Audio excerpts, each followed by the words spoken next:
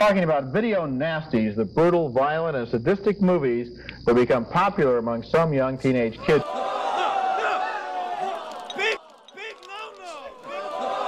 Yeah, so that's a classic wrong take, that horror is just blood and guts, that horror is just... all the same, some stupid killer stalking some big-breasted girl who can't act, who's always running up the stairs when she should be going out the front door. That mistake's actually why I make these videos. Here I'm going to cover a film that was slandered as a video nasty, but actually has a really good message and an intelligent and innovative way of delivering that message. Video nasty is not a slur. Let's have a look at the Texas Chainsaw Massacre. Also, I know I don't usually speak to camera. What I'm really into is taking film footage and hijacking the TVs in them, but there weren't too many TVs in this film, so hey. Also, you get to see my mug. Anyway, what is it that makes the Texas Chainsaw Massacre great? Ich bin also im Urwald geboren. Ich habe Amerika besucht. Der Besuch war für mich nicht von Vorteil. Aber die Schlussfolgerung liegt nahe, dass es für jemanden anderen von Vorteil war. Als ich aus dem Urwald nach Amerika kam, fuhr ich da mit dem Schiff? Ja. Geschah die Reise gegen meinen Willen? Ja. Auf der Schiffsreise lag ich da in Ketten. Ja. Als ich in Amerika ankam, wurde ich da in Ketten zur Schau gestellt. Ja. Bin ich die Geschichte des Negers in Amerika? Nein. Also dann muss ich King Kong sein. Ah. Bravo! Wirklich beeindruckend! Now, a movie doesn't have to shove its message down your throat. In fact, I think it's a lot better if it doesn't. I don't feel that Inception would have been improved by Cobb looking to camera and saying, "Say, this whole process of Inception is a heck of a lot like movie making, don't you think?" No, but in fact, handily enough, I think Inception is a really good way to deliver the message of the film, to be subtle about it, so that someone looks back on a film later and realizes that maybe it had a little more going behind the scenes. That's my main problem with the woke reboots, is that the message is always so rammed down your throat. It's just absolutely dominating the film. It's my big problem with the Jordan Peele movies, if I'm honest with you. It's that his message and politics are always so foregrounded that the story actually suffers and tends not to make all that much sense.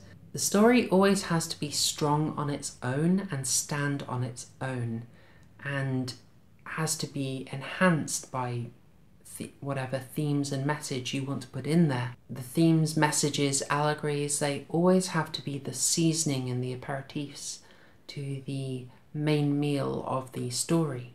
So, the Texas Chainsaw Massacre. Texas Chainsaw Massacre is made in 1974 by Tobe Hooper, and it is the classic horror recipe here. A low budget, a breakthrough director, a completely unknown cast, and it's not really a slasher, but it is close to that mold. In 1974, it's the same year as Black Christmas. We're talking early days for that genre. The basic plot has a group of teens investigating reported vandalism of their grandparents' grave and exploring the area, their family history. They are urbanites in rural America, and they struggle with how basic and unsophisticated it is there. The short of it is they encounter a maniac, a massacre ensues, and we have a final girl scenario, and one heck of a final girl scenario. The film is iconic for a reason.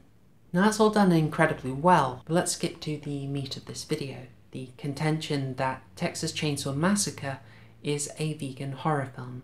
So what's the evidence? Well, slaughterhouses are prominently mentioned, and Hey, that's the old slaughterhouse. That's where Grandpa used to sell his cattle. And the details of animal slaughter are a key source of horror in the film.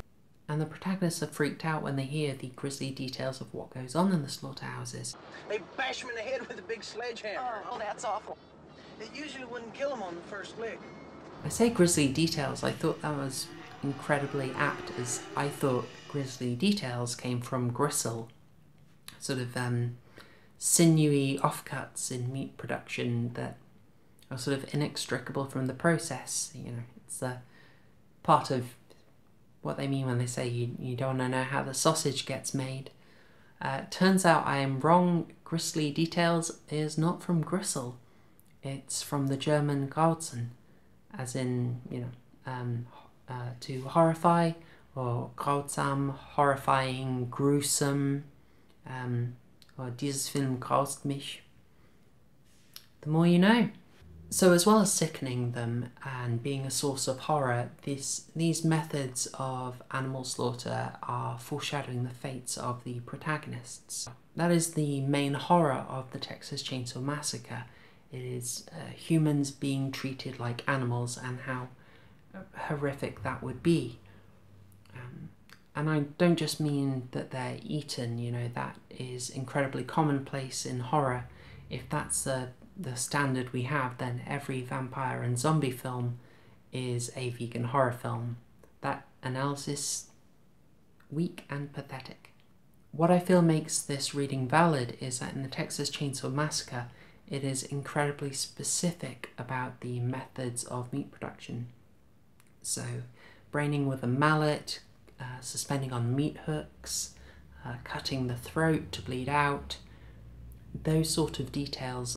It's that specificity that makes the reading valid, I feel. And then of course there is Leatherface, the main icon of the film and the series. Weirdly enough credited only as the cook in the credits. It's kind of like Pinhead being credited just as lead Cenobite in Hellraiser, weirdly enough. You might be thinking of him in a suit at the end swinging the chainsaw around, okay, but his first appearance is him in a butcher's apron, a butcher's uniform. The film is making these visuals of butchery horrific. It's making the details of slaughterhouse practice horrific. Now, having established meat production as a source of horror, the film then delivers that message in an innovative way. That's what really helps the reading of Texas Chainsaw Massacre as a vegan film. Our protagonist meets a civilian who appears to be helpful, but then is revealed to be in on the whole thing. The messaging behind that is that the average Joe is complicit, aka the average meat eater is complicit in the thing that is already established as horrific. And this is a method of delivering the message that the film will use again later. And this meeting with the civilian leads directly to meeting the rest of the Sawyer family. Hang on, Sawyer family? That either completely vindicates my take or completely refutes it, and I don't know which. So the source of the horror is established at this point, and what the film wants to do then is use this to subvert an image. In this case, it's the image of a family dinner as something wholesome, heartwarming. You have a family gathered round here to partake in a meal, and everything here is making sure that we understand that something disturbing is going on. Something to note here is that once again they are keeping the source of the horror live. That is, they could have served up pre-sliced protagonists. That's absolutely possible. But what they wanted to do is show the methods of slaughter in action. What they're trying to do is make sure that you see the end product and you remember the means of production. And that's often very key to vegan activism. Now I want to pause at this point because I feel it is a compelling case, and in researching this, disappointingly I found that I am not the first person to notice it. In fact, a fair few people have commented on it, and it's on the Wikipedia. So much for originality. I guess I always have my take that it follows us about the Thought Patrol. So I've got that. Of course, in researching, I wanted to know if the director had an opinion on this. The director, Tobe Hooper, is well aware. In fact, whilst filming, he actually gave up meat. I think it was a bit, maybe it was a bit too on the nose. However, Tobe Hooper is not exactly on board with this reading. As I mentioned, a fair few people have approached the Texas Chainsaw Massacre as a vegan or vegetarian film, and when they do that, they often tend to quote the director in shorthand and have him saying the film is about meat. But that's a little misleading. What you need to do, I feel, is look at the whole quotation from the director. For Tobe Hooper, the problem isn't so much the methodology, which is unfortunate and necessary. It's more that these methods are being applied to the wrong beings. So sad to say, the director is not down with this interpretation. In short, the director disagrees with seeing the Texas Chainsaw Massacre as a pro-vegan film. However, it is current year, and a direct refutation of this interpretation from the creator himself, that's not going to stop us, hell no.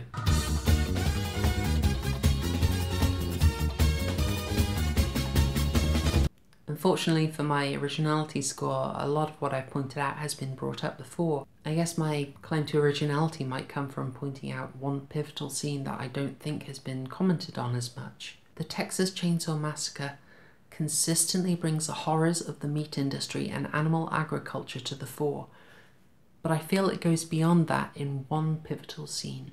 This comfy living room is littered with bones, and the furniture is constructed from bones. Now this is a striking visual, and it's behind what a lot of vegan campaigning tries to do, to reveal the horror that's been hidden, to make it very clear that animals have had to die to make a product. In the context of the film, it's trying to show that the Sawyer family are deranged, but on the level of the messaging, what it's showing is that so many commodities have been made from corpses, that a hell of a lot of animal suffering is involved in something fairly normal, from just your living room to the family dinner. And in doing so, it's trying to denormalize it. And it's this scene that had the biggest impact for me on how I view the film as a vegan film. It's the imagery in that kept coming back to me. It's this scene that had the biggest impact for me in how I view the film, and make the case that it's more than a video nasty. It's got a lot going on. But first and foremost, it's a damn good horror film. Grandpa's the best, it won't hurt a bit. I hope I made a good case there. I felt quite nervous doing it. I am a vegan. I've been vegan about 8 years.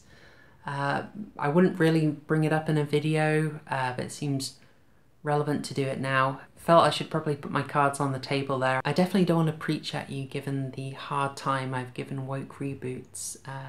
I feel a little hypocritical there. If it was a persuasive case, leave a like, if only for this amazing mug. Also, this arrived. So I've got my plans for later covered. I backed this. I live in the UK, so this took a heck of a long time to come, but I am really excited to watch it. Thanks for watching. If you haven't subscribed, this is a super tiny channel, so every new subscriber is very welcome, and I would love to hear from you in the comments below. Catch y'all later.